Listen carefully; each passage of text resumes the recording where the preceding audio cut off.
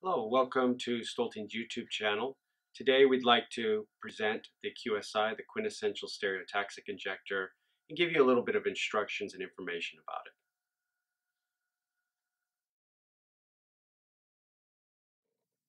Alright, to begin, I'd like to show you how to load a syringe into the injector head portion of the QSI. I have the injector head kind of sitting on the table here. It's very simple. Take the plunger end of the syringe, put it into this top slot, loosen the screw first. Simply move it down and insert the flanges of the syringe into this slot here. And then while it's resting in this indentation, simply move the holder over. And while holding it down, you can simply just tighten this moderately to loosely. You don't need a tight hold with that. And then simply at the top, put pressure lightly onto the top of the plunger end of the syringe. And that's it. Very simple to load this syringe. Also, when using this syringe head, we have two markations up at the top where the travel of the syringe is taking place. Please be careful not to go beyond these two lines, and that could damage the syringe head. All right, once you've loaded the syringe into this injector head, it's quite simple to attach it to the stereotaxic manipulator arm. Simply take the thumb screw that's right here that is included with the injector head that's going to already be attached, and simply drive it into the slot onto the manipulator arm. Tighten it so it's thumb tight, and it'll line up perfectly with the stereotaxic frame. Other adjustments can be made here by loosening the screw with an included Allen key, and by sliding the stainless steel post up and down, you can adjust the height of the injector head.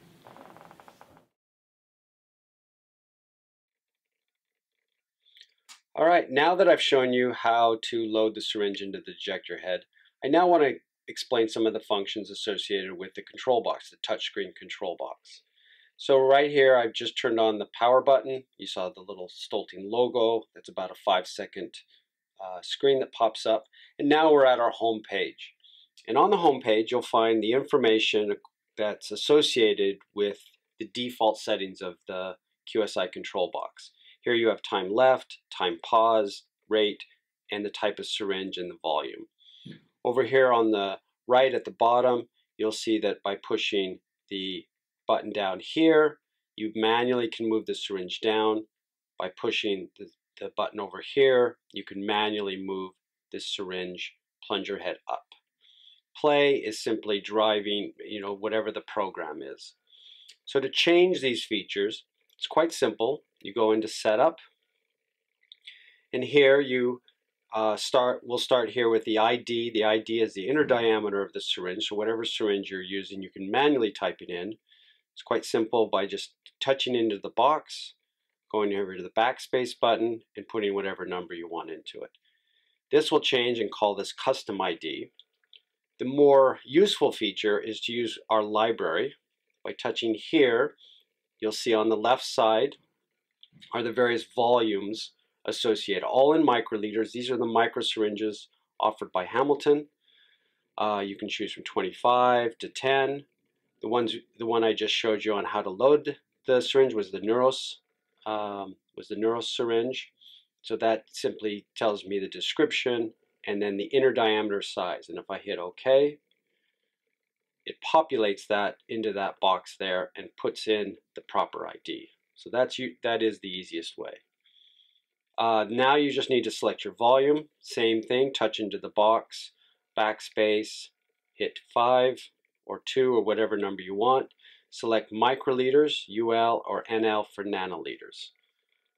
Rate is the same, 5, backspace, 8, and now you have your volume and rate all set. One thing to note on here, when you're touching in the button and you're getting ready to change, it'll tell you based on your selection, your syringe selection, what is your maximum volume. Same thing with rate. It'll give you your minimum and your maximum rate of infusion. And if you exceed that, for example, if I put in 85 and I say OK, it alerts me with a red box around there saying something is wrong, you put in too little or too much of a rate that cannot possibly be done with this syringe. So you simply go back and change. And once you're done with that, you're good. And then the other features associated with this screen is infusion or withdraw, so you have both options available to you. This is an alarm or an indication whenever you're done with your program, it'll sound. If you'd rather not have any sound come on, just simply touch there and that'll turn off the sound. And then one nice little cosmetic feature is the look. Here you can change the different styles depending on what, if you have a particular color in mind. Our favorite here is the hot dog stand. So, and once you're done with all of your programming, hit OK. Check that everything's OK there. We hit OK, and now we're back to that home page screen showing what we had programmed. So time left, meaning the rate and the volume that we selected gives us an 8 microliter per minute infusion rate. This was the volume we selected over here onto the right. This is the syringe we selected. So you can see everything that you've selected on the setup screen right here and make any corrections that you might need to make. And finally, the last page would be the info page. This is just showing you kind of that opening screen that I showed that when you turn it on will appear for about 5 seconds. And then once everything looks okay, you can hit play and it'll start the infusion in progress. And that's it. Very simple, very easy to use. All right, so now that I've shown you how the touchscreen works with a single injector head attached, the QSI is capable of having 2 injector heads attached. And you'll see here on the screen that now you have a split screen associated with syringe 1 and syringe 2, or injector head 1 and injector head 2. And you will notice on the syringe 1 screen, this is what we just programmed previously. Now if I want to do the same type of program with syringe number 2, it's quite easy. I can simply go into setup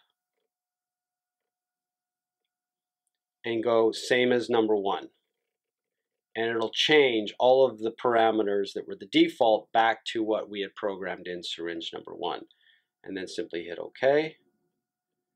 And now we're ready to go for syringe number 1 versus syringe number 2. Obviously, you can change and have independent settings for each of these.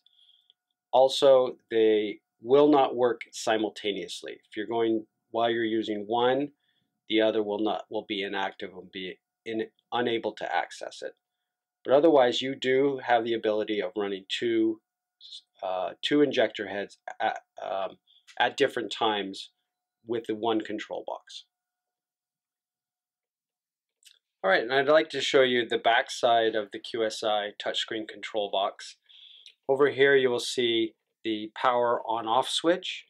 This is the power adapter slot where you put in a 24-volt power supply that comes with the system. The reset button can be used if the screen starts to malfunction or act up. Simply put a paper clip in there to reset it. But call Stoelting technical support and we'll give you further instructions on that. And then here are the 2 ports for the 2 injector heads. This is port number 1 and port number 2. And then finally this last part is a way for updating the firmware in the field if necessary. Please call technical support if you have any issues, but this is for repairs only. Thank you for listening and learning more about the QSI, Quintessential Stereotaxic Injector. If you need more information, please go to our website, www.stoeltingco.com, or you can call us at 630-860-9700. Thank you, and please check out our other videos.